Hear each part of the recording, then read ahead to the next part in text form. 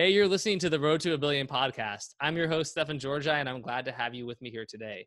The Road to a Billion is a call-in radio show where you can ask me questions about freelancing, copywriting, entrepreneurship, mindset, scaling funnels, relationships, money, and more.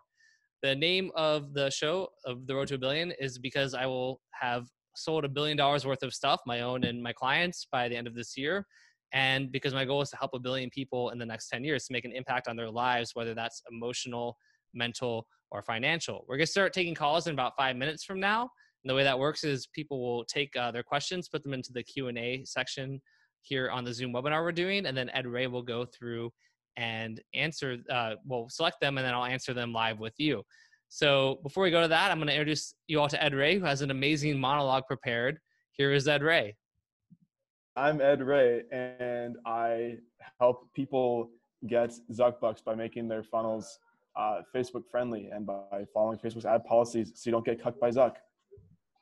There we go. Perfect. Somebody asked if I made you co-host, which I totally didn't do that either, but I just did it now. You just did. New intro starts with, well, shit. Yeah, well, yeah. shit. It's the Road to a Billion. So Ed's going to monologue about feeling deserving of massive wealth. This is a monologue he's been, we just started recording. So Ed's been preparing this monologue for a couple of weeks now. He's taken scrupulous notes and really studied really hard. Ed, I know you have a lot to say on this topic, and I'm just really excited to hear it. So yeah, I'm really excited to present. Thank you. Actually, before you just mentioned that I have to do this monologue like a minute and a half ago, I did 5 weeks of extensive research on Warren Buffett and some of the world's richest, influencers. Yeah. So anyway, I thought you were going to segue into like a really cool point about that right away. No, I was totally bullshitting. Okay, perfect. I could, if it comes up, I could. But in terms of deserving massive wealth, one thing that I've learned over time, like from going from, working for free, making zero money, grinding all the time, to now, charging, is there a bug on my shoulder? To now $1,500 an hour. The one thing is, like, if you truly believe that you can help people and that you are willing to do what it takes to help people, you are deserving of wealth. Because at the end of the day, like, wealth is just what you're able to give to people. You're able to solve problems. The more problems and the bigger problems you can solve, the more wealth you can create. So when you're first starting,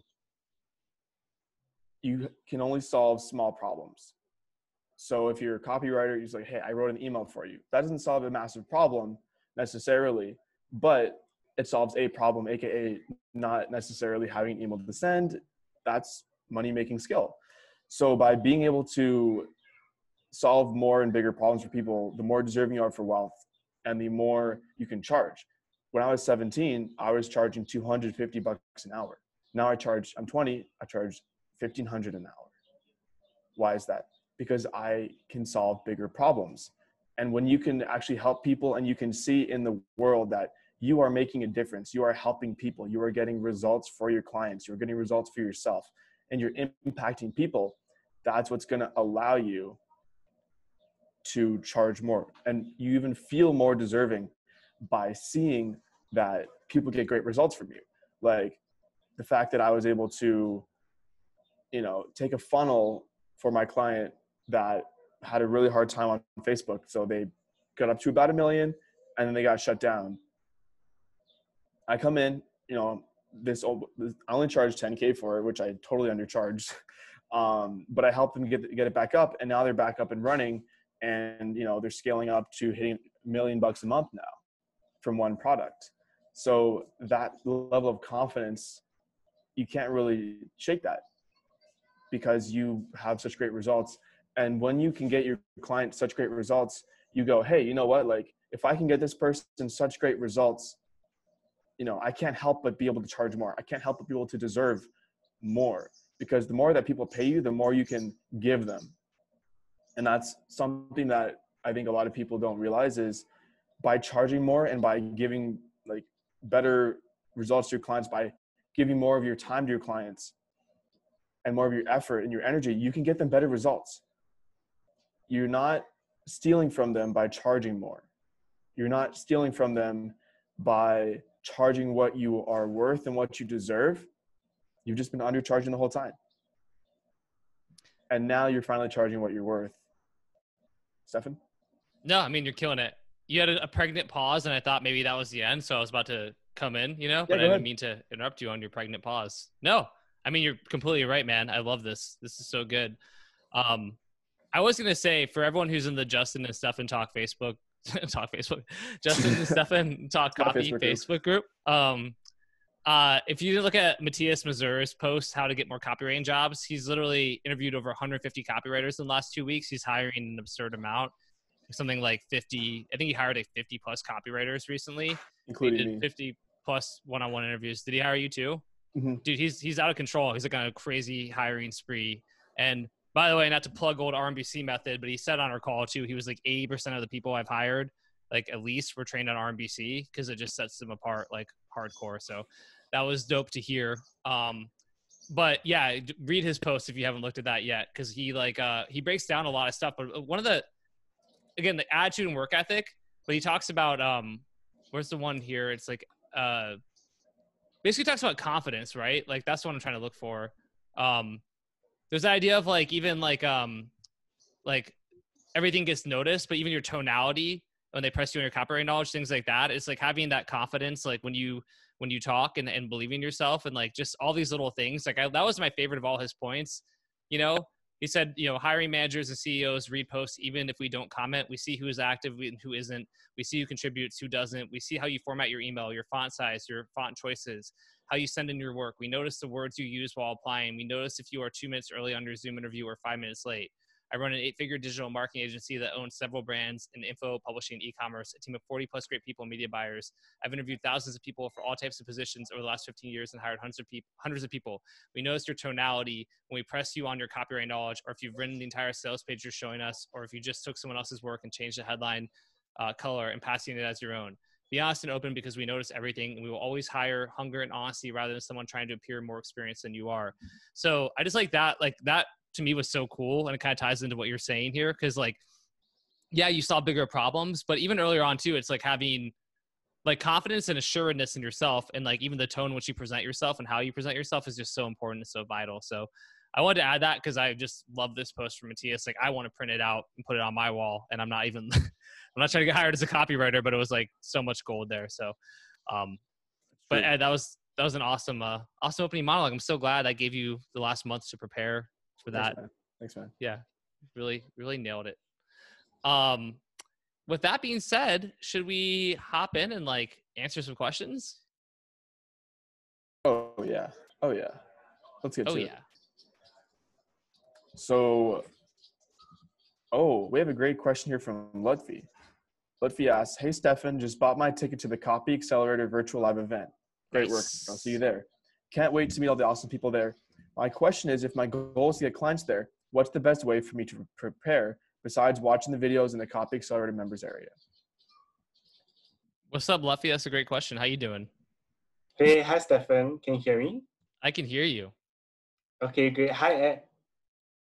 Yo. I thought you were just going to do that hat tip, because you kind of tipped your hat. Maybe you were just adjusting it, but it looked like you were just doing a tip of the hat to Luffy. And I was like, that's classy as fuck.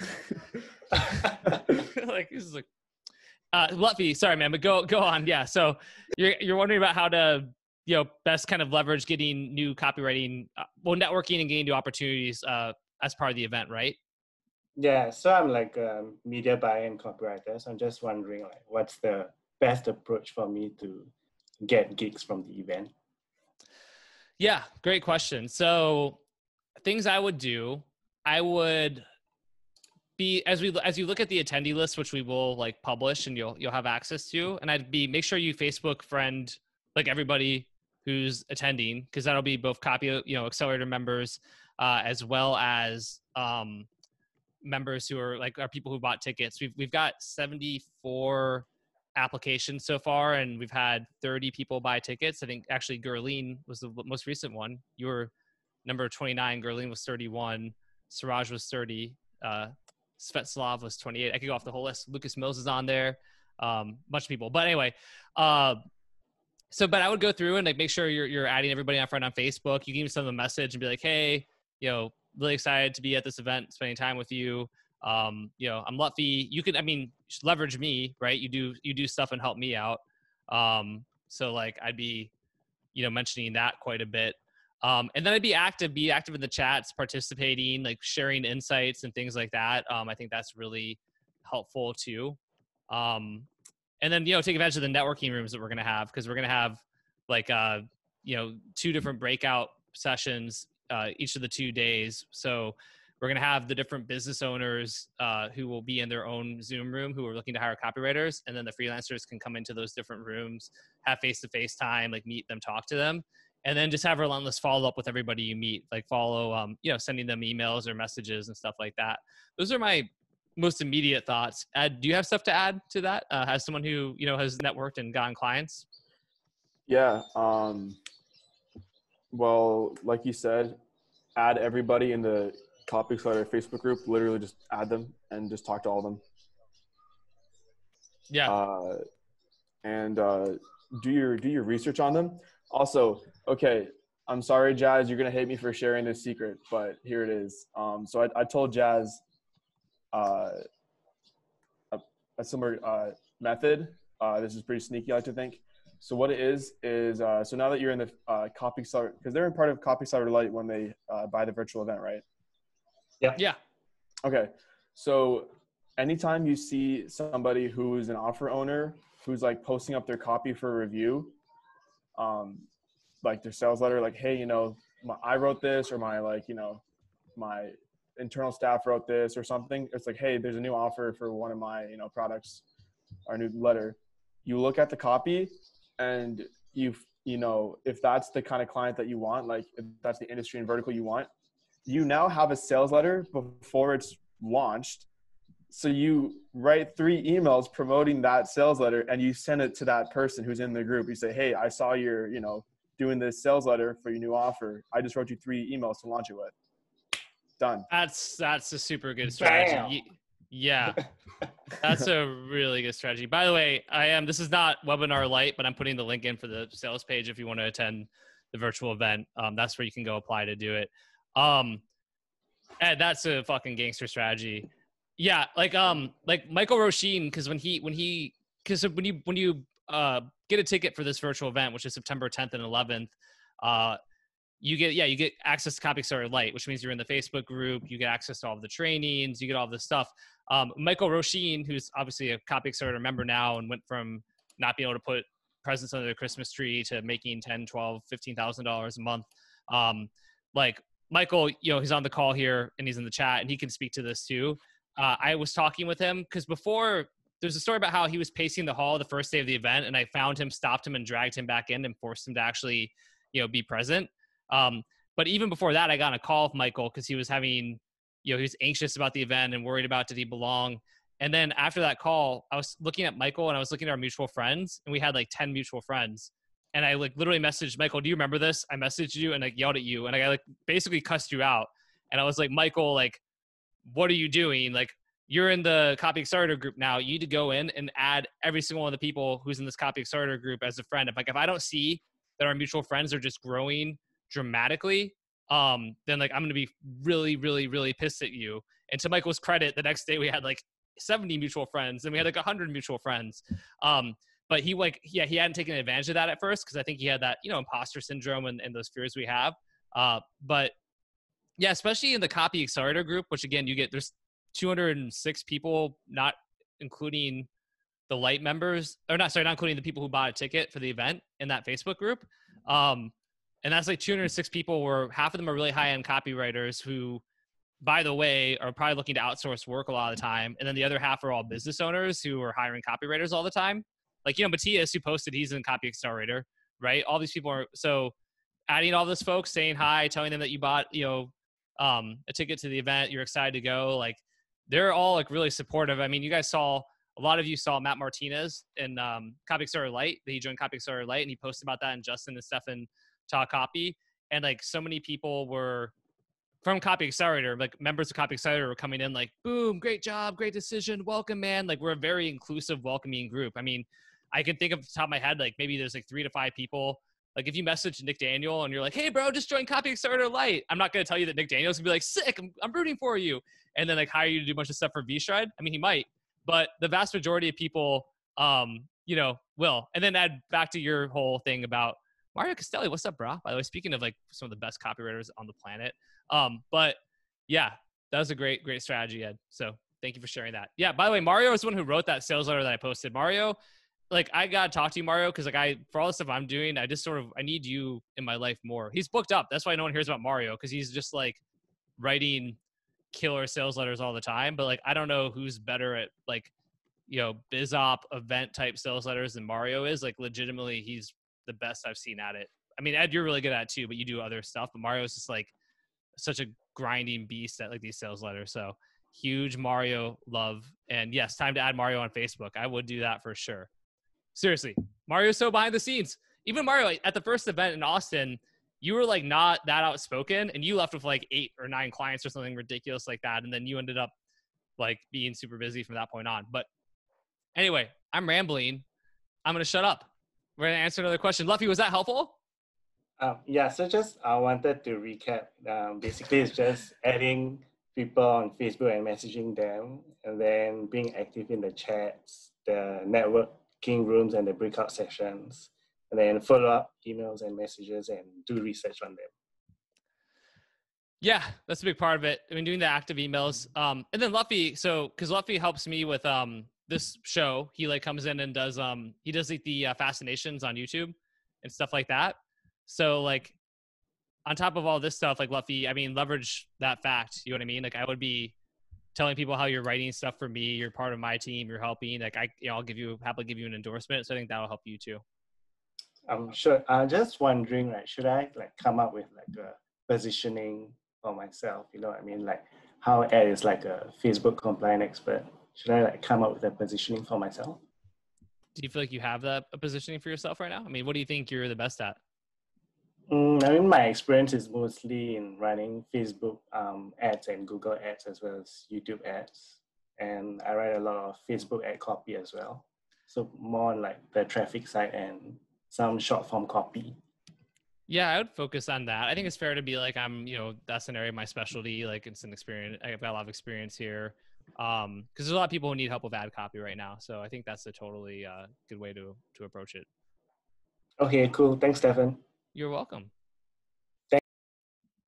Oh, I took off my headset because I felt like my voice was like echoey. I didn't like it. So I said like, gotcha. Screw it, man. Coming in hot.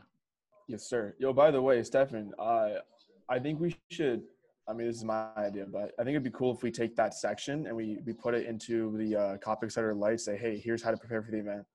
Yeah, it's a great idea. Let's do that. And put it in the Copy Accelerator Lite members area. So here's how to get clients from Copy Accelerator, make that as a value addition. It's true. Although now anyone who shares a new sales letter is going to get like 100 emails because every single person. What's so bad about that though? Yeah, I agree. I mean, that wouldn't bother me. Yeah, Mario, by the way, too, he said it's true. I had some crazy vertigo going on at the first event.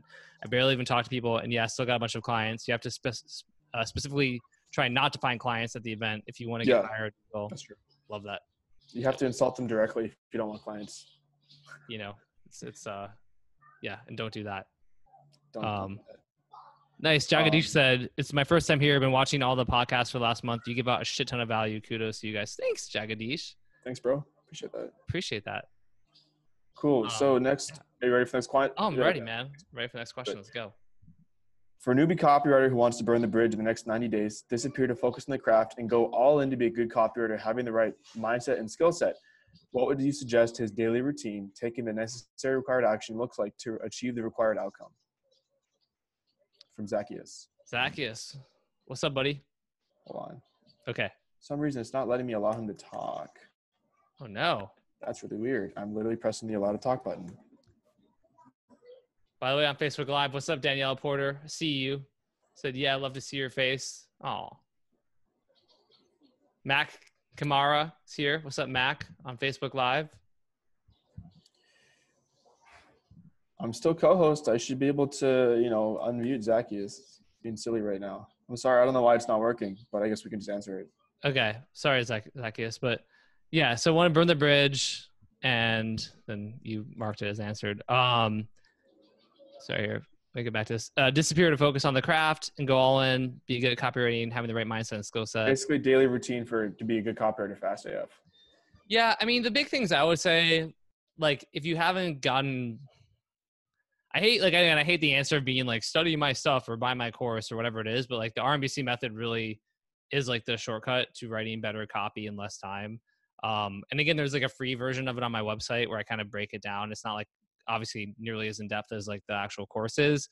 But I would try to invest in the RMBC method if possible, or at least study it. What's up, Justin Lucas? I think that's really important. Yeah, we've talked about a combination too of like studying, but then also doing, right? So a blend of studying copy, like we talk about looking at sales letters, writing them by hand, looking at what's working now, watching like a VSL every day, that type of stuff. But then I would also be practicing writing copy. And we've talked about this before, where even if you want to write copy for dream clients, whether it's sales letters or email creatives or Facebook ads or whatever it is, like take time to do that, practice your chops, but do it based on like a structure, right? Like based on use RMBC or my outline or whatever, again, the free resource, if you're not going to do the buy the course right now or whatever, but like follow that process, practice with it. And then, because then not only are you getting the practice in, but then create your LinkedIn, if you don't have that you're like a copywriter on LinkedIn, and then take the content you're creating there, right? And like share it on LinkedIn. So if you write sales letters or emails or sales copy, or if you do like, if you want to do like funnel critiques where you go through funnels and like make suggestions on how to optimize the checkout page or like headline tweaks, like you can then take like the stuff you're practicing, record yourself doing that and put it as content on LinkedIn or share it on Facebook or share it other places. So now like you're actually marketing yourself while you practice. And that I think really helps a lot too. Cause like the big thing is like getting better is important and practicing is important. But if you can do that while marketing and getting your name out there at the same time, and like posting regularly, joining Facebook groups, I think, those two go hand in hand. It's like, for me, I decided I wanted to be a copywriter on like a Wednesday night in 2012. Asked Laura, hey, do you think I can be a copywriter? She said, yeah. Put up a sales letter and had 2 new clients the next day. So it wasn't like I think some copywriters take all like, oh, I got to study for 3 months, 4 months, 5 months before I can, become a copywriter. I don't think that's true. I don't think you should have expectations of going out and getting some huge, big fish or whatever, necessarily. But I think you can start going after clients early on. But even if you aren't getting clients, just like I said, do the copy anyway, build up a portfolio, because that'll make it easier to get clients. You're practicing, it's an investment in yourself, and then repurpose that content, share it on different social platforms as posting and things like that. So you start to get yourself recognized. Yeah, Sumama said regular LinkedIn posting got me my first client. So yeah, it works as long as you stick to it. And that's an important thing too, sticking with it. Rachel said, Stefan, would you share copy written for a paid client? As far as would I share that on LinkedIn? I would have to get my client's permission to do that. But you could also case study, or you could show like a headline or a few little things. Like I really like just posting stuff like, oh, my client, here's like the 3 headlines I had for my client. Here's like how I wrote them. And then like based on that, I was thinking, which one's gonna do the best? Well, here I decided to give them all 3 to test, but this is the one I think will be the winner. Here's why. Here's the thought process I put into it. It uses these direct response like principles, blah, blah, blah, and then like create content that way. So sharing a little tidbit of it is cool. I wouldn't necessarily do a full explication or breakdown of something that a client paid you for unless the client gives you permission. Ed Reay, anything to add to that? Nah, dude, you crushed it. I think it's literally just also my go-to is always the pick somebody you want to write for that is currently running emails, and then just write emails for them and send it to them. If they use it, great, and then they pay you eventually. And if they don't use it, you have more for your portfolio. It's that simple. For sure. And somebody on Facebook Live, who was it? Nate Pierce said, did you drive traffic to that sales letter for your skills? I didn't. I just posted that one on Warrior Forum. I didn't know how to drive traffic, which, by the way, I don't know, is Warrior Forum, it's still active. I don't know if like people, if they still have Warriors for Hire, or if there's like other forums that are better now. But I mean, I literally just posted like a Warrior for Hire thing on Warrior Forum, and that's where I got hired. I'm looking at Warrior Forum right now, which has got conversion rate, copywriting. I wonder if they still have a jobs board, joint ventures. Oh, you have to explore and look and see if we're from. Yep, you can still post there and get some traffic. Cool. But yeah, so those are the main things I would be doing. But again, I think the whole big thing is like, you have to wait to get a client. I don't think really, as long as you're like studying and you're devoted, and like, then also, yeah, and just be active, be writing, create your own portfolio is one of the most important things. Like that drives me crazy when freelancers are like, I can't get hired because I don't have a portfolio. And it's like, well, then create your own fucking portfolio. Like it's the simplest thing. Like, why are you waiting for somebody to pay you to make your portfolio? Just make the portfolio yourself. That's a total mental block, BS, self-limiting thing that you're doing subconsciously to like stop yourself from getting clients and succeeding. So just create a portfolio yourself. Like that's a no-brainer. That's there's no excuse. Geraldine, what's the best way to make one? Pick clients you want to write for, and then do like create emails, write sales letters, do things like that for them. But yeah. Ed Reay, more Q&As, please. All right. Next question from Aldrin. Aldrin asks, what are your takeaways with your meeting with Brian Kurtz? Nice. What's up, Aldrin? How you doing? Good. Can you hear me? You were a little cut out for a second. Are you there? Yeah. Oh, cool. Perfect. Every time I see your picture, I want to go back to school. Yeah, so a couple of weeks ago, I think that you had a meeting with Brian Kurtz, but for a reason you weren't able to have that meeting because of, I think it was energy issues or electricity issues, something like that. But just curious of what are your key takeaways with your meeting with the man? Yeah, good question. So one thing, by the way, cool. Brian's going to come on and co-host Road to a Billion with me on, let me get the date right, Thursday, October 1st.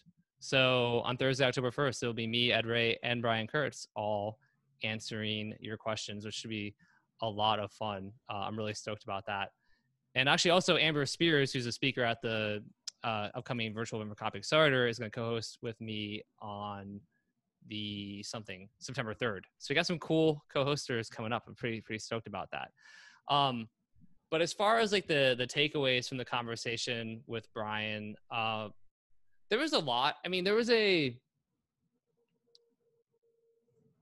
lot of validation, which is always helpful, because like I'm sharing a lot of my ideas and plans and goals. And when you hear that, Brian saying like, oh yeah, that's a really good idea.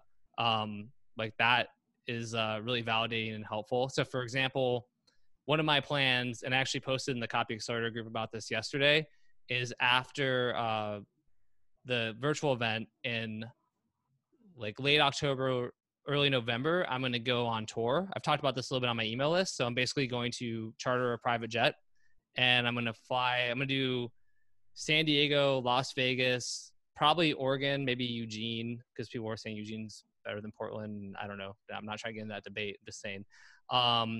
Like Park City / Eden, Utah, then Houston, Austin, Chicago, New York, and then probably like Tampa, Florida.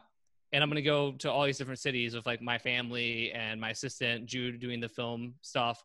And at all these different cities, I'm going to do like a private, like 1-day mastermind for Copy Accelerator members who come to those places. So like including Tampa, there's a lot of people calling out for North Carolina. It's possible I'm going to hit North Carolina too. But I'm going to go and do like, I'm bringing since we're doing virtual, I'm going to bring the mastermind to our members, right?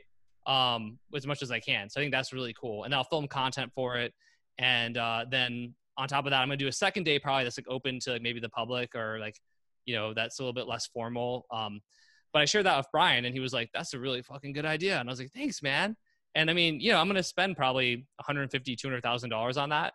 Cause I'm, turns out flying around the country on a private jet's expensive, and then Airbnbs and then finding locations. But it was cool telling it to Brian, and Brian was like, just immediately got it. And he's like, but really that's not that much money for like the ROI that brings. I mean, all the people in your mastermind, you're building those relationships with them, like the networks you're building, all this kind of stuff. And it was like, so it's cool having Brian validate that. By the way, another cool thing I'm gonna do for that, I just had this idea yesterday, is I'm gonna do a contest too, where somebody can like basically one person can win like the chance to come on the jet with me and my team and family. And like, as we fly around and do this, so I'm gonna do a contest where it's probably someone who can help with social media. And like, basically I'll put a thing up where it's like, hey, come on, like, you have to join my email list, make sure you like me on Instagram and share this stuff. And they'll do things to get to help it go kind of viral.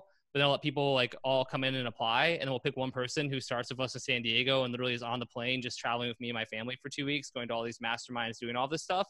And then like on top of that, it'll be I think it's good it'll be a cool experience for somebody, but it's also really cool like PR, right? Because then if like for my PR team, having this whole thing of like, this entrepreneur wants to give you the chance to like get on a private jet and fly around the country with him as he like meets with hundreds of other, entrepreneurs and marketers and stuff, and like whatever, we'll figure out the exact phrasing so it's better than that. But I think I can make that go pretty viral. Like, here's your chance to go fly around the country on a private jet with like a multi-million-dollar entrepreneur.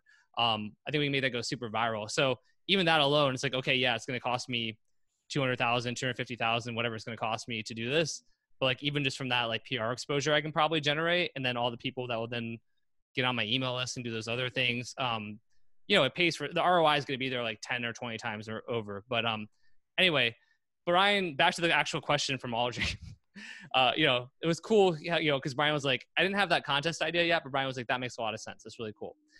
We also talked about like ascension models versus dissension models, and how I kind of often will do these dissension models, which is like starting with like Copy Accelerator, which is now $36,000 a year for the full membership, and we're actually going to raise it to $45,000 a year. It's like full, but starting at the event, it's going to be $45,000 a year, unless you're already on the waiting list. So one of the reasons why joining Copy Accelerator Lite is cool, right? But then I did like the RMBC method, which is $997, and then I did RMBC Applied, which is was $97 a month, and now it's $197 a month. But how I like to do these ascension models, where I start with like these big high ticket things, but then I actually work backwards. Whereas a lot of other people will come in and do an ascension model where they start with the low ticket and work up to the high ticket. I kind of prefer starting with high ticket stuff and working backwards. So that's the dissension model, working down, versus an ascension model that's moving up. And Brian's the one who kind of pointed out that I do that, which was a cool kind of observation, because I was like, oh yeah, you're right. I do like this dissension model more than an ascension model. For the publishing company that I'm working on, which I wanted to stress test with him and see his thoughts, and he overall really liked it. We talked about, finding somebody who can, one of his big pieces of advice was like, hey, make sure you are, you need somebody to really run that for you, or you're going to have like stress on your bandwidth really fast. You should find somebody who's, has experience, who's already done it. And I talked about somebody who I've thought about maybe having to really help to run it. And they're like, but that person's doing a bunch of other stuff. And Brian's advice was, well, basically it was like, what would you have to pay that person to get them to only do this one thing for you? Like, so his idea, which I love that mindset too. It wasn't like, oh, this guy's doing other stuff, so I guess we can't work with him. It was like coming to that person being like, what would it take, right, to have you work like just on my stuff exclusively? And he talked about how when with Boardroom, they would do the same thing where they're like, who's like the best in the world at whatever it is we need? And so they do a list, and maybe it was like, like Mark Ford, or it was like David Deutsch, or whoever it was. And sometimes they were able to get that person, sometimes they weren't. But if they had that like archetype of like who my dream person is, then as I go to look for other people, like you can match their characteristics with the characteristics of your dream person. I thought that was a really cool way to think about when you're hiring folks. Like, think about who's the best in the world at like whatever it is you want, and then like, can you get them? And if you can't, what are their characteristics? And then how do I match whoever I'm hiring to make sure their characteristics match that person? So that was a bunch of those takeaways. Yeah. Amazing as always, Stefan. Thank you very much. Yeah, you're welcome, Aldrich. Glad I could share. Ed, let's do more. Next one is from, I lost it. Oh Good my question. gosh. Jazz asks, how do you stay hungry at higher levels of success? Because I know as you get more successful, it gets more comfortable and people lose their hunger. So how do you keep the hunger you had early on long term? Good question. What's up, Jazz? Yo, what's up, Stefan? What's up, man? Yeah, I want to take preventative measures. So that's basically my question. How do you keep that hunger that you had on day one?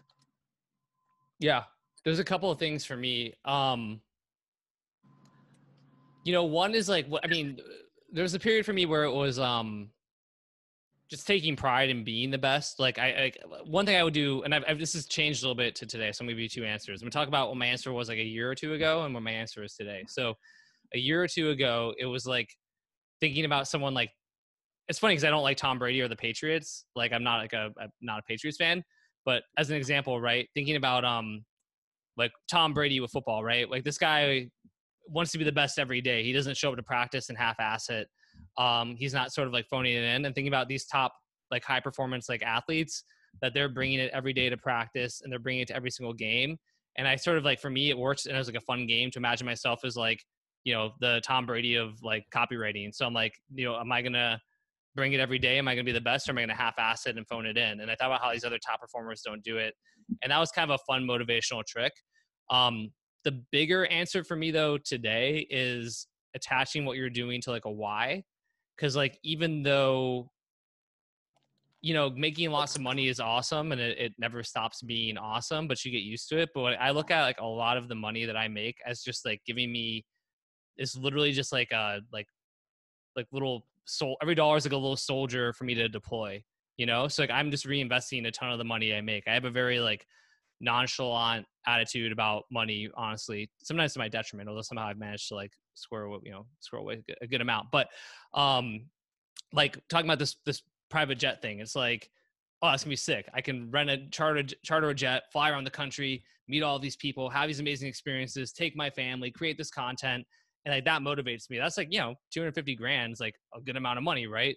So I'm like, but I want to do it, and I can do it now, but it'll be even easier to do it as money keeps flowing in and all these things happen. So to me, like knowing that I've got these cool goals that are attached to what I'm doing and that they take money, that makes me more motivated to be like crushing it, making money so I can continue to do more unique things. And ultimately it's attached to that why of trying to reach, 1 billion people, make an impact on their lives, which means really having to put myself out there a ton, and whether that's like through PR or doing stuff on events and upping my Instagram game and all that. Plus I need to be good at what I'm doing because I'm not a master of what I'm doing and I'm teaching this stuff, but I'm like, I fall off and I'm not good at it.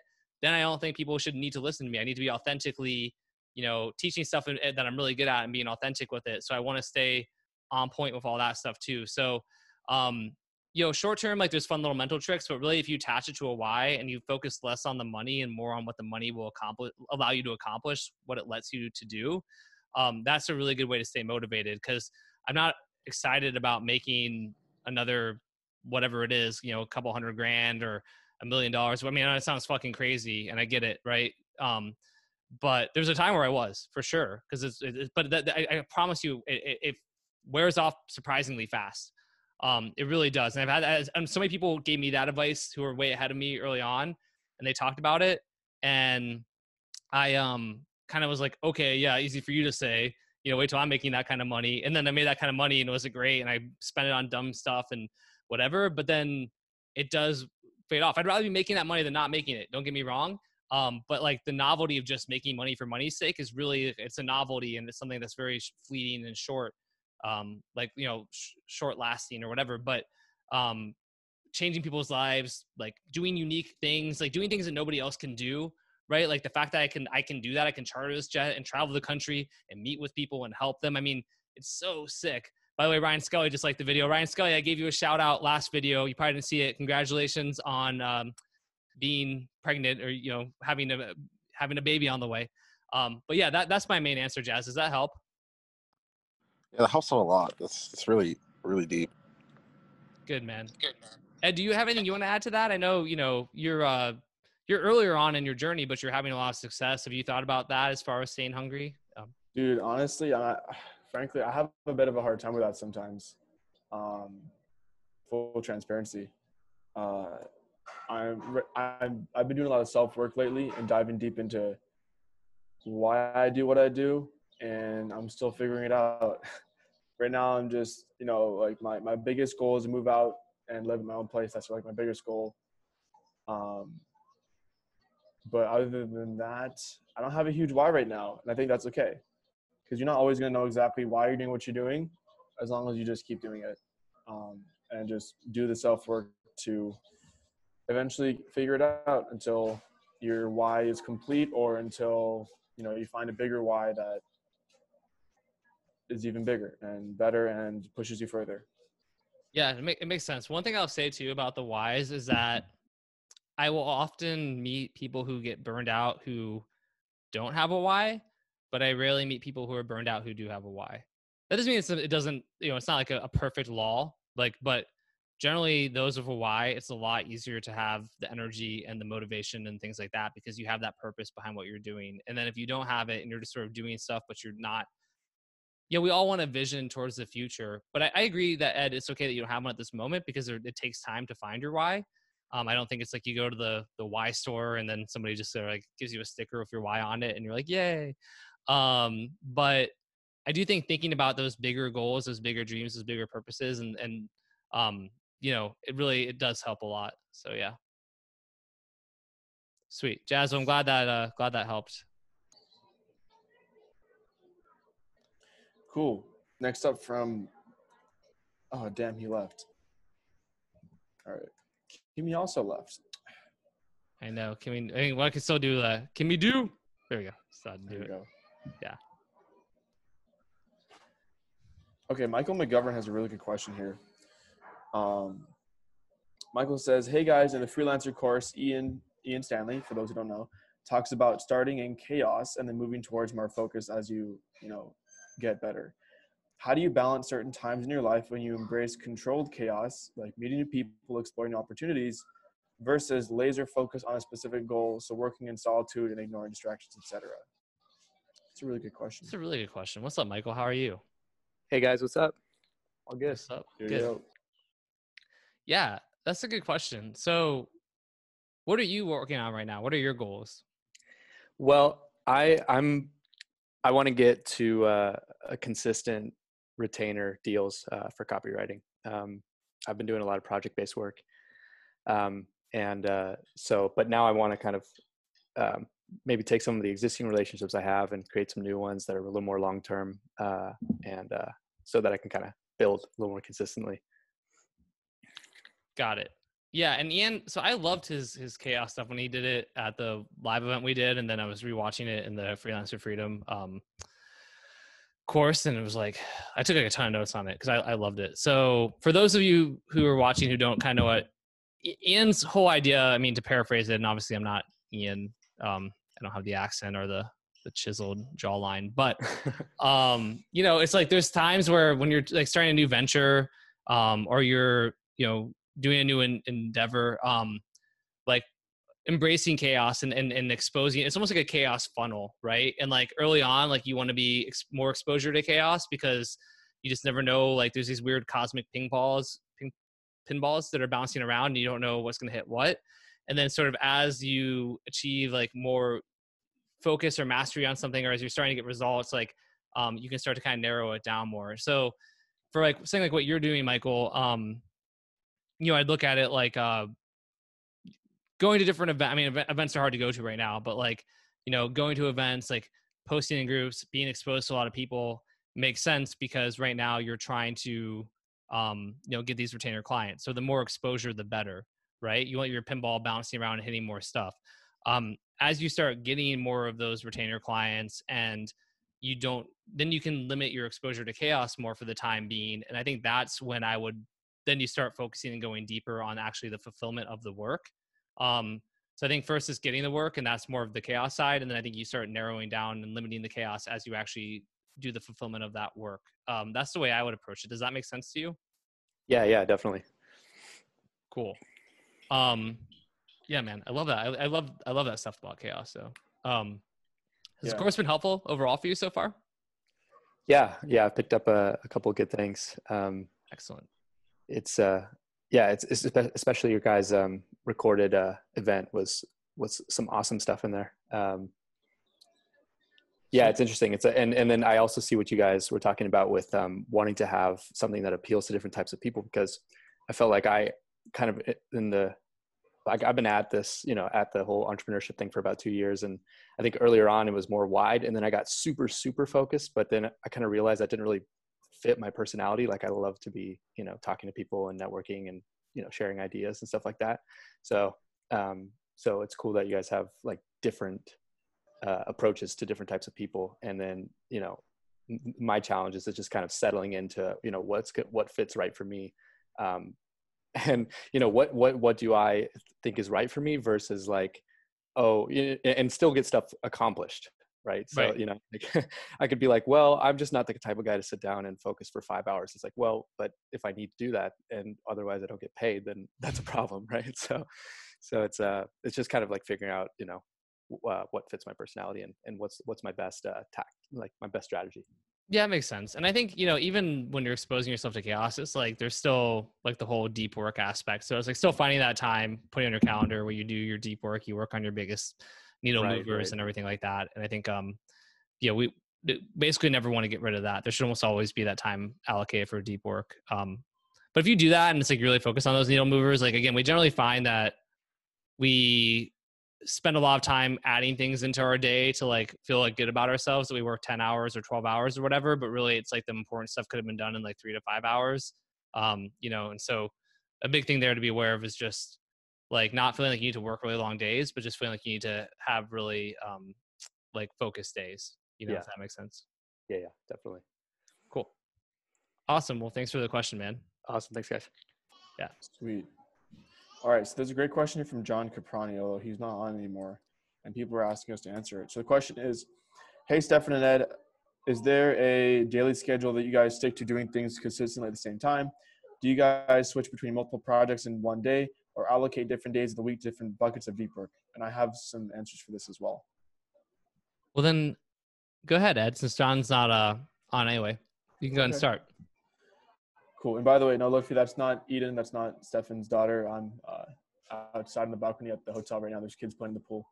And yeah, Eden is, I can't hear her, but I think she's about to go to the store with Laura. But that one wasn't Eden. So the way that I like to compartmentalize everything, so switch between multiple projects in one day. Let's start at the macro level before we get to the micro level. So this is also what I told Jazz. Jazz, I'm sorry, I'm giving this to everybody as well. I love to compartmentalize my work into 3 things. So I only ever have 3 slots open for any type of work. So I like to have, as Ian Stanley calls it, money now, or a maintenance money, a money now, and a money later, ideally. So that means like money, which is just like pays your bills. So it's like if it's like a retainer client or money, you know, you've already got. Money now is money you're going to get the next, 1 to 30 days. And money later is money you're going to get the 30 to 60 or 30 to 90 days. So I like to have 3 different projects at once, or up to 3 different projects, 3 different compartments in my head. So I will not take on a client if those 3 compartments are maxed out. And this is completely fluid. I'm not saying, you can't take on like a bunch of projects at once, but I like to stick to three big projects. And if it's like a lot of little stuff, like, Facebook ads and then like consulting, that would be the 3rd compartment. So for example, for me, for a while, my one compartment was working for a client and then one-off sales letters. So this is like a retainer gig. So that's my maintenance money. And then there's one-off gigs. And then I did a pure performance deal for traffic and funnels and pure royalties. So retainer, one and dones, and then performance based. So it's riskier. Anything that doesn't fit in those categories, I don't do it. Or I adjust my schedule to make room for something, if that makes sense. Is that making sense? By the way, I don't know if that's like actually helpful or not. That's just me rambling. It's making sense to me. How about if it's making sense to you, put it in chat. And if it's not making sense, say, Ed, nope, yep, seems like it's making sense. Okay, cool. I wasn't sure. Yes. And so from there, I never want to focus on more than 3 big activities every day. So for example, let's say you have a sales letter, right? So at the beginning of my week, I schedule out what my entire week is going to look like. And then so I list out all the things I want to get done that week. And then I take those big to-do lists, like those big projects, and I break it down into every single day for the next week. And I work on a little chunk of the project. each day. So for example, if I want to write a new sales letter for a client, let's say, Monday, I want to, do the research. And then Tuesday, I want to do the mechanism and the brief. And then Wednesday, I want to take the day off. Maybe Thursday, I'll do like 50% of the copy. And then Friday, I'll do the last 50% of the copy. So that's an example. And then every day, you don't want to have more than 3 big tasks for the whole day. So this is your 80-20. These are your big rocks. These are your things that are going to move the needle the most for the least amount of work and are going to make you the most money or whatever it happens to be. So pick 3 of the most important things for the day and do those 3 things first. Everything else other than that's a bonus. Stefan, you want to add anything? No, I mean, I'm honestly pretty similar. I'm pretty aligned with what Ed does. The other part, and then for me, I just have my reoccurring stuff. Like I really try, if something is going to be a regular meeting, I make it reoccurring. Like, right, I have this every Thursday at 10 Pacific time. I have a call every Wednesday at 1:30. I have a call every Monday at 1:15. Like I still have my reoccurring things, and then I'll look at my calendar and schedule around there. But at this point, the way I look at it is like my big needle movers. What are the couple of things that if I get these things done this week, I'm going to be really happy and they really move the needle? And then what's all the other stuff that I'd like to get done, right? And I do like an Eisenhower box. I look at like urgent, important, not urgent, blah, blah, blah. But just having like that, like understanding that helps a lot, because like we sort of list out, like the problem is we're like, oh, I got to do 40 things. And then you like, if you don't list them out and you don't like have them ordered and like have an order of operations, and then you sort of like do some of them, but they're not the real needle movers. So then the big needle movers don't get done and you still feel anxious about it. You pick the wrong task. So it's like where you prioritize, like, the order of importance for your tasks is just really important. That's a huge thing that I do too. I just find that you have a lot more time in each week than you think you do. It's just you find ways to fill it with a bunch of shit that you don't actually need to be doing. And it can be hard. I mean, again, other thing too is like even on Facebook, like I'm active on Facebook and I'm reading everyone's posts and I'm like looking at stuff and liking stuff. And then, I do feedback and copy accelerator, which I need to do after this call. But I do that. I spend time doing that every day. But even Justin Stefan Talk Copy, it's like I'm reading everybody's posts, but I'd want to comment and reply. But like if I just start doing that maybe I can't do that this week. I've got too much going on. Or like emails that are not like actually that urgent. Like, so we have an urgency to want to reply to everything, but I really try to keep, I just, if you've kind of tune out the things that you can come back to, then like, great. So just really, I'm pretty on board with you though, Ed, and just like those kind of top things and the power of focus on a few tasks. Yeah. And also find out when your most productive time is. Like for me, it's in the mornings, and with the exception of Copy Accelerator and these calls, I make a very strict rule to not take calls before 12 p.m., like noon or 1 p.m. because that's my peak productivity time. Yeah, that's a really good one too. I'm also a morning person for productivity. And again, my priorities have changed a little bit. I'm not writing as much copy. I have a couple of projects to tackle here in the next couple of weeks, but in the next couple of months. But like yesterday as an example, I had like the Business Insider interview at 9:00, which is awesome, right? But I really had to make a game for that because it's like this, Business Insider gets a lot of coverage and really cool. Then I had, let me make sure I get this right. Oh yeah, the webinar I did of Justin at 10:00. Then I had a call with somebody at noon from 12 to 1. Then a call with my friend Eli, who's starting a health company at 1 from 1 to 1:30.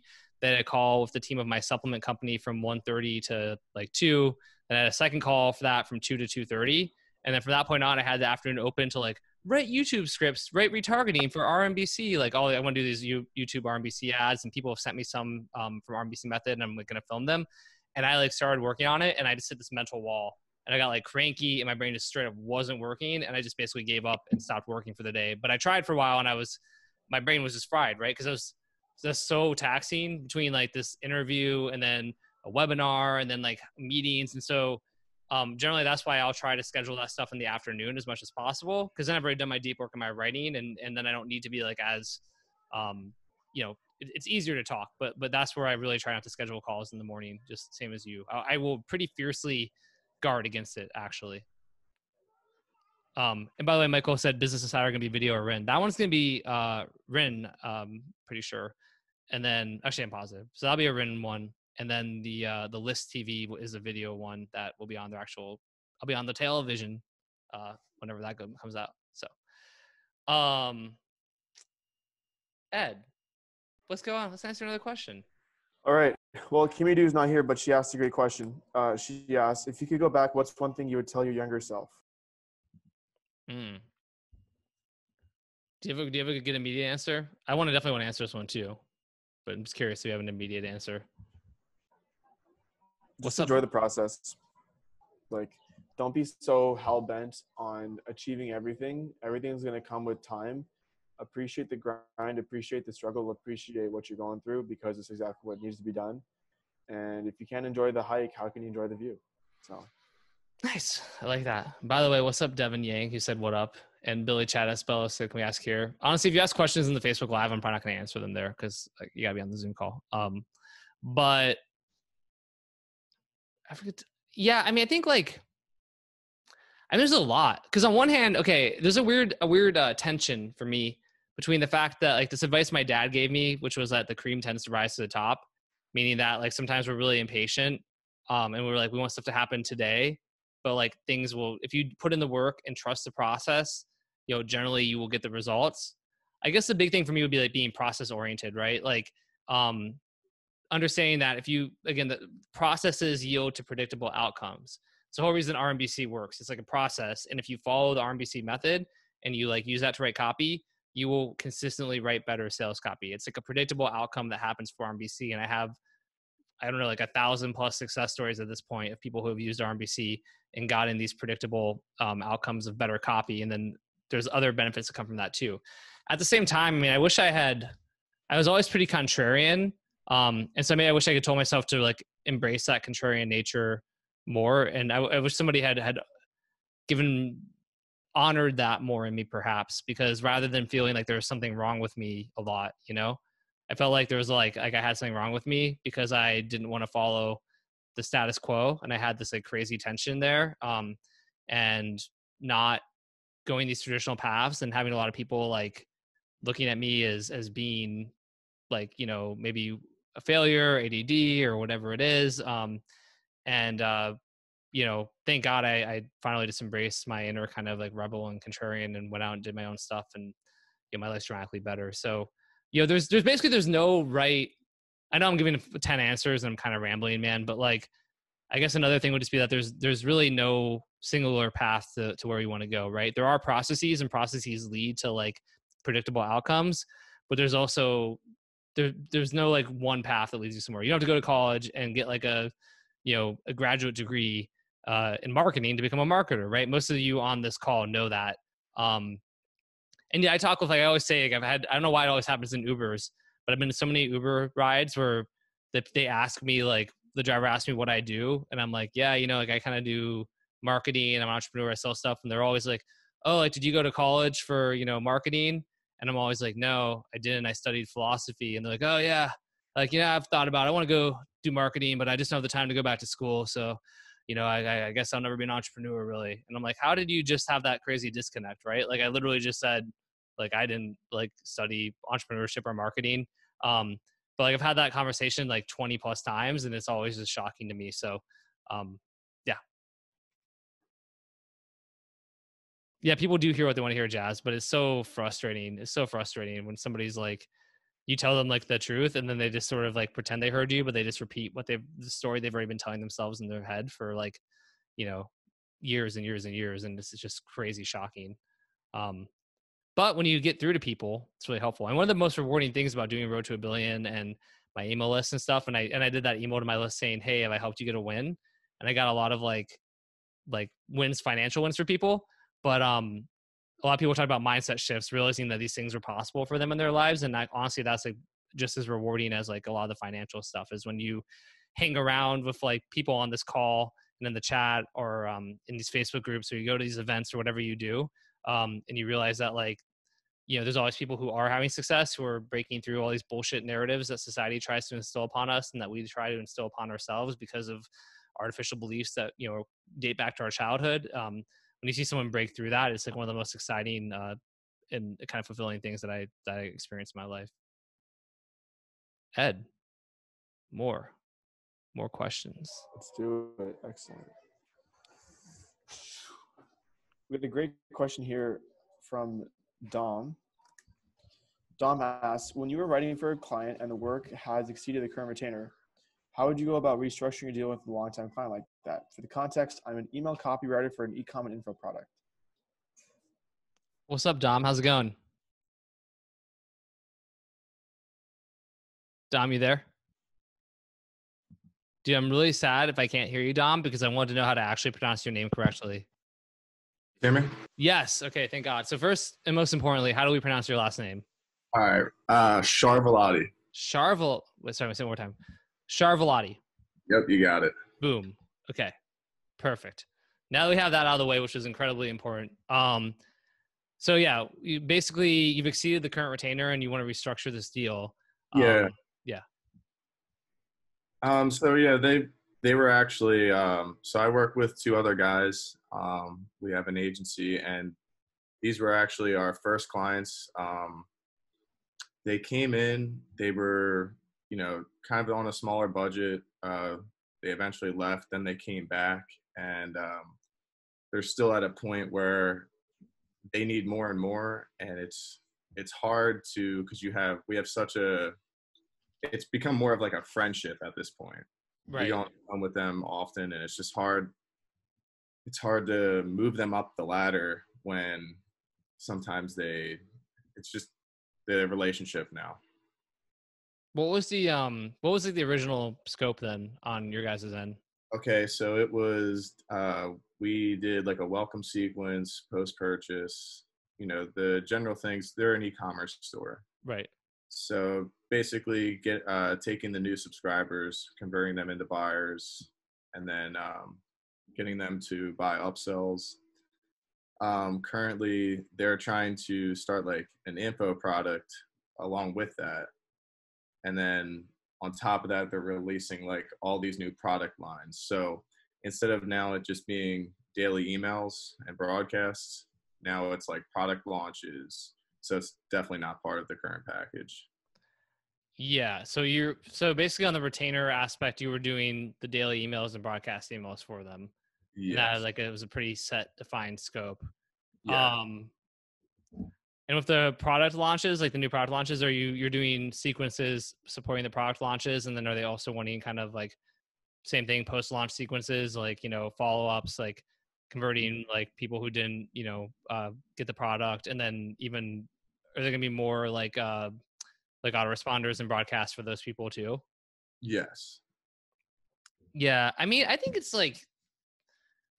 it's reasonable to be candid with them on that, though. I mean, that's a totally another venture and more like, a lot more work, as you know. And yeah, you're friends, but I think if to me, like, I would just be like, hey, like, I'm super excited to help you with this. Obviously, this is a totally new venture, and it, requires different work. So, like, I'm anticipating these are the additional hours that will be spent on this, or the additional deliverables that are needed, up front, and then these are the ongoing. So here's what the cost would be to help you with the, each of these projects up front, and then here's what it would add to the retainer. Does that work for you guys?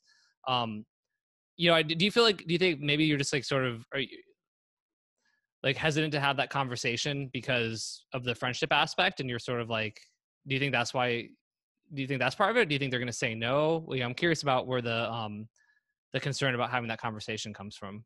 So we actually had the conversation. It's just, I feel like we've kind of dug ourselves into this little hole with them where they like they want these things. We tell them how much it's going to cost, and that, because we've had this sort of candid conversation with them. Right.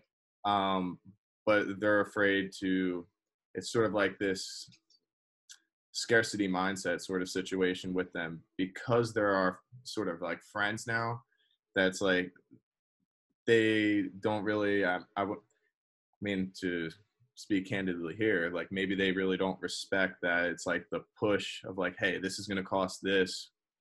We tell them, and then they're like, like maybe we won't do that. We'll just do like regular broadcasts and promo emails about it to the regular list. And it's just like, all right, guys, like. Yeah. I mean, I wonder with that though, if it's almost like it's the whole like you can lead a horse to water, but you can't make him drink thing, you know? I mean, I think, you know, you can definitely position it as like the ROI and let them look at like, you know, realize what they made with you already, what kind of ROI they've gotten, why they should, yeah. But you say you've already kind of done that. Yeah, we're like 58% of their sales.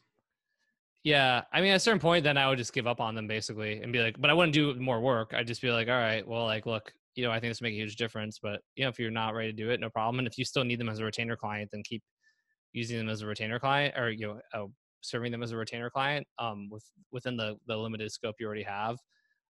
But you know, you kind of have to give up on people too. It's kind of like what we just talked about, honestly, people who you tell them something, but they only hear what they want to hear. You know, there's certain people, maybe they're just not ready for this with you guys. And like, I don't personally like bending over backwards to try and if it's just not a fit, it's not a fit. And I'd rather just have a clean no on it.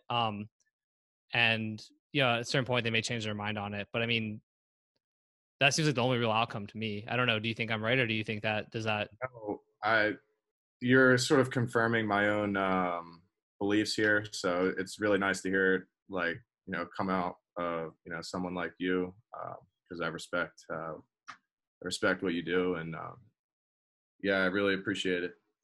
Okay, cool. Yeah, I mean, really, I think that's the outcome. And I see Jazz agreeing in the chat too. But yeah, keep us posted on how it goes, man. But I really think otherwise it's going to continue to be messy and stressful, and it's going to be a lot easier once it's just like a clean like outcome. You know what I mean? Versus this up in the air outcome, like just having that clean sort of break and like, we do this for you, great. That stuff. It's like, talk to me if you're ready to do it in the future, and they'll probably respect you more longer term, and may even, you know, hire you for some of it too. But if they don't, no big deal. You can find other retainer clients to fill that void. Thank you, Steph. Cool. Happy to help. Jazz, I liked what you said though. Jazz said in the chat, I avoid saving people. People need to save themselves. Yeah, Jazz said that. Jazz, you said that to all panelists, bro. You've been dropping gold this whole time and then not realizing you were just doing it to all the panelists. Jazz, rookie mistake. Rookie. Jazz has been dropping like little diamonds this whole time. He does. But I agree. Just a quick note on that. I mean, like I like giving people a chance to save themselves. You know, it's like I will totally throw out the life like floaty thing, whatever it's called, the flotation device, right? Yeah, life like I'll throw out the flotation device, and somebody who's like treading water, I'll be like, hey, grab onto this.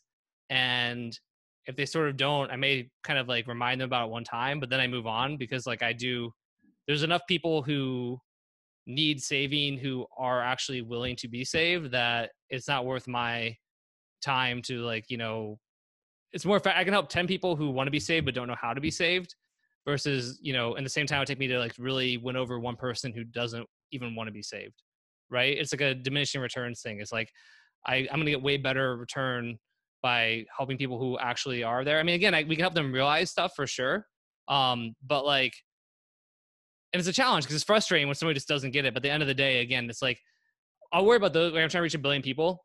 I'll worry about those people who are like really, really, really don't think they want to be saved or like whatever. I'll worry about them later. But let's at least get the low hanging fruit. Let's get all the people who do know in their heart that they need something to change and are willing to do it, but they just don't know how to. They don't know the steps to take. They don't know how to grab out. And if I need to show them, hey, grab onto the flotation device, and they start to do it, then I'll keep helping. And if they start to slip, I'll be like, no, hold it like this, and I'll pull in the rope, and I'll do all this stuff, right? Yeah, I'd rather focus on those people for this time. And I think the same thing as like when you're serving clients as well. Bye, Keisha, as well. Later, Keisha. Ed Reay, we got about 15 minutes here. Let's do some more, man. Next question. Unfortunately, Nico is not here anymore, but Nico asks, I'm launching my first offer next week and just wanted to say thanks for the guidance. I'll be looking to hire copywriters to write advertorials and VSL soon. Considering I'm not a copywriter by trade, how can I best prepare to hire, manage, and work with copywriters? What does a good working relationship look like between a copywriter and an offer owner? Damn, that is a good question. I mean, one thing I would say is hire through Copy Accelerator, and you know, the hire copywriter form we have, which we should put in the show notes, because if you want to hire, it's like literally we have a thing where clients fill out a form, we put into Copy Accelerator, but then a lot of the jobs aren't actually for maybe at a level. My mic just fell. Not at a level for Copy Accelerator members. But even when that happens, we will then add them to a Copy Accelerator Lite, or we'll post an adjustment stuff and talk copy or whatever it is. As far as the relationship goes, Ed, do you have, I mean, I have thoughts, but I want to formulate them for a second. Do you have anything that immediately comes to your, Yeah.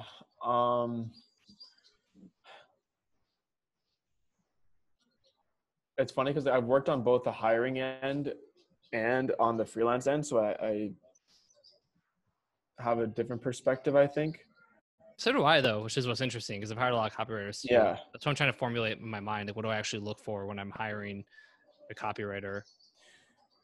Because it's like, I know that I'm reliable and like I'm going to get things done when I say I'm going to get them done. But I've heard most copywriters are apparently notorious for being late on everything. Factual, yes. Yeah. So it's like, high touch point, like, hey, how's it going? Can you update me? Like, do your best to get that copywriter to update you on what they're working on when they're working on it. Like, I do that automatically with my clients for the most part. Like whenever I for you and Justin, Stefan, like I just go, hey, here's your thing, basically, when it's ready. But for other clients, I'll be like, hey, I'm doing the research now. Hey, I'm doing the brief now. Hey, I ran into this roadblock. So do your best to invite an open communication and allow them to express any issues they have. And like, don't make them feel like by sharing a roadblock they have, they feel like they're dumb or not happy or like not a good copywriter. Because I know like sometimes like from a copywriter perspective, it's like we're potentially sometimes scared to share. Oh, hey, I'm having a roadblock with this little bit. Can I ask you for help for this section? But if you can be open with your people who you're hiring for being okay with giving direct feedback, I think that'll help you a ton. Yeah, that's helpful. I've got some more thoughts too, which, by the way, real quick, Noah said that Gerling, he implemented your Upwork strategy from Freelancer Freedom, and he landed his first gig. So congratulations, Noah, on that. And Gerling, look at you changing lives. That is awesome.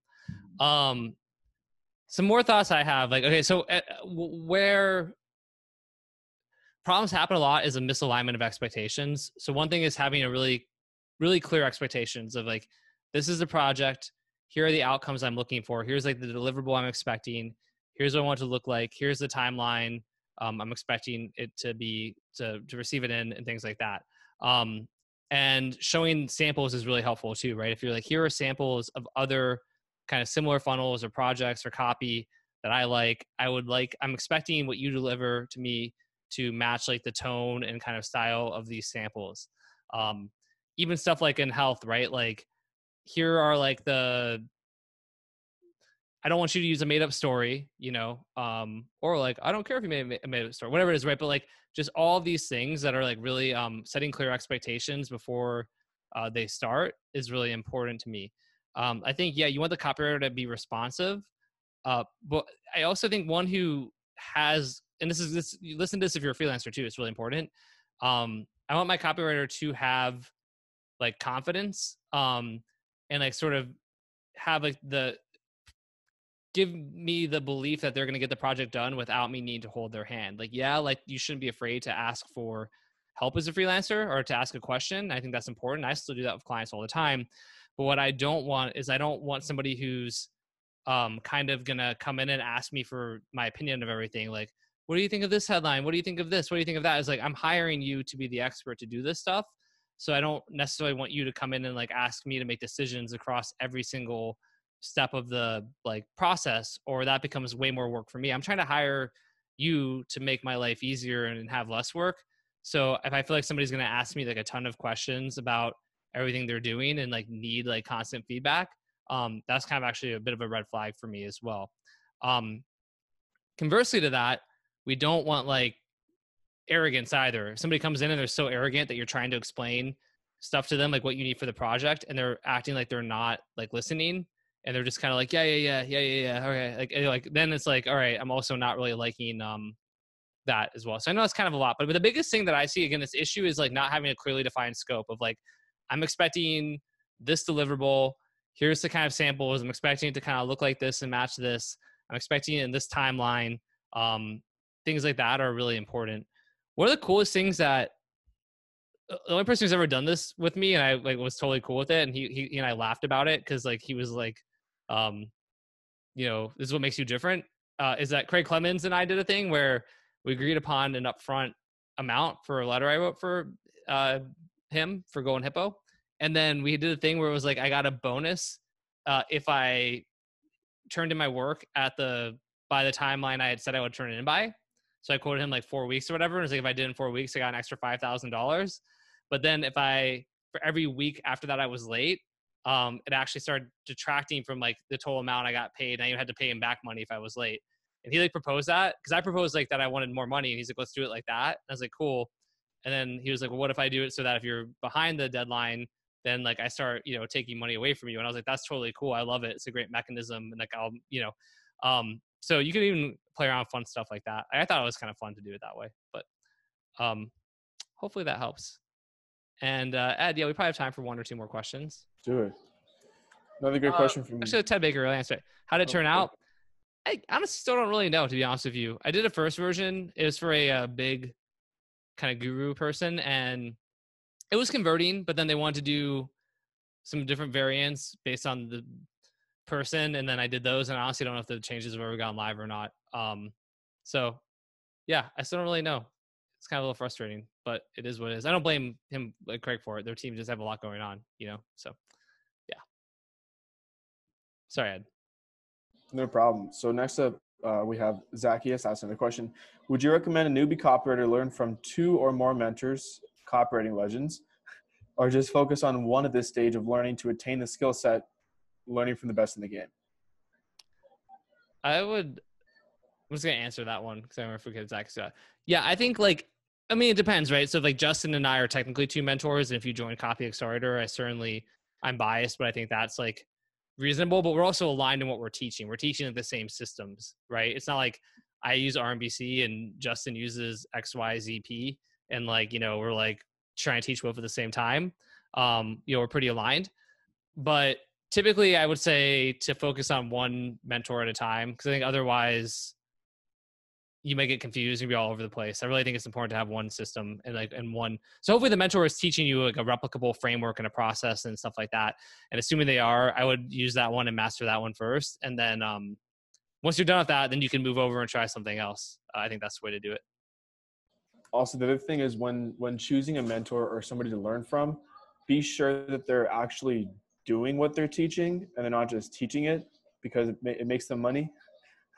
There's a lot of people in the copywriting space who have copywriting courses who are not actually copywriters and they're not getting paid to write copy for people. They just sell the course. Yeah, so, there's I have trouble with that. Somebody was really hounding me about a mentor previously and tell me who I should, hire as my mentor. But it's like, dude, it's a hard decision. It's hard. That's a lot of weight for me. And it's like, I'm sure there's other really good mentors out. Kim Shalom, a lot of people have had great success with Kim. Dan Ferrari is a really good copy mentor. Fran Rangel will mentor people. He's a good copy mentor. David Deutsch will do it. And then of course, Copy Accelerator, the whole goal is you get, this sort of copy mentorship plus, because you get the community, access to all the trainings, a ton of additional stuff. Plus you get RMBC in the framework. So that's why we like Copy Accelerator. But then there's I can think of people, I'm not gonna name names, but there's people I know who are copy mentors where it's yikes. One dude, I'm not gonna say anything, but yeah, make sure. Good advice, Ed. Good advice. Next question, same stream of thought is, how do you go about finding a business coach? I would like referrals. I guess we're doing rapid fire now, and I'm not putting people on, but rapid fire anyway. Referrals, talking to my network, leveraging my network, seeing who they've used in the past. What were their experiences like? What was their story? Where were they when they started working with the business coach? Where did they get when the business coach, by the time they were done working with the business coach, does that actually align with what your goals are too? And then having a call interview with the business coach and making sure that your personalities align and it seems like a good fit. Those would be the biggest things. Also, though. I mean, don't be afraid to hire somebody who's a little different. Like I gave Monique Lindor a big shout out on my Facebook page because like she helped to coach me. I hired her as a coach like 2 years ago, and honestly, she's like this like German chick who loves like yellow and only wears yellow and like loves like pineapples, and it's kind of like, I don't know, very different personality, right? And like imagine this like cheerful but kind of like severe at times like German woman like yelling at you, and I'm like, is this like a good fit? But she was awesome. She had these amazing systems and all this really cool stuff. But yeah, and I do like coaches who have actually done stuff, right? Because going back to like, there's so many coaches out there. There's always programs of make money as a coach, and it's like, just advertise yourself as a coach and get clients and coach them. But it's like these dudes who were like an MLM and like sold vacuum cleaners before that, and then they bought some fucking guru's course about coaching, decided they're a coach, and now they're out there like doing LinkedIn prospecting and hitting you up on Facebook and trying to be like, hey, like, would you benefit from a coach who can teach you a system? And it's like, like fuck that, like fuck those people. Don't hire those people. There's nothing sketchier than people who have no experience, who are coaches who coach coaches on how to coach. Yeah, as Ian will say, yeah, get someone who has like real experience, man. That's so important. I'm not saying that's a bad thing to coach people who coach coaches, but if you don't have experience, then like don't hire them. Yeah, amen. John could probably say he loves when I get salty. I do. Turns into Salt Bay. I know. I get salty every now and then, but there's certain things that just piss me off. Jazz coordinates a Spider-Man meme. It's like the two Spider-Mans like pointing at each other. Yeah. That's so good. What are your best tactics for beating controls? Going through, if it's a good control, honestly, going through and looking at big ideas, angles, hooks, things like that in the lead or in the first third of it that perhaps got buried, that weren't used, or that maybe could have been brought up higher. Little things like testing headlines, like providing new headlines that maybe you're going to hit harder if the headline is particularly weak. But really it's focusing on the headline and the lead, and then moving up the big ideas as much as possible. Because like, again, there's a lot, even on good sales letters, there may be some really interesting curiosity driven things that just were kind of buried. So I'm looking for those alternative angles and doing that. And Peter Tesma said, what about being controls for ads? Honestly, same thing, kind of. Like even an ad, maybe there's a big idea. Or, if the ad leads to a page, so on the page, there may still be some like really interesting big ideas or angles or hooks that were buried that are there that aren't mentioned in the ad, but that may be way better. So even in a case like that, I'm trying to find like that buried stuff, because there's buried stuff in almost every piece of copy that could have been like the lead. You got anything to add to that, Ed? You got spot on. Nice. Sweet. Okay. Well, Ed, look at this. We're gonna end right on time. So, awesome. Thank you. Camille said the goal in these Road to Billion calls is so important to rinse and repeat on YouTube to absorb it all. Thanks, guys. Yeah. Thank you everyone for attending, for joining. Love you all. Appreciate you all so much as always. For all of you who are coming to the virtual Copy Accelerator event, September 10th and 11th, really excited about that too. Obviously, Ed will be there as well. And hope you all have a wonderful rest of your week and a wonderful weekend as well. Have a great day, everyone. Thank you. Later.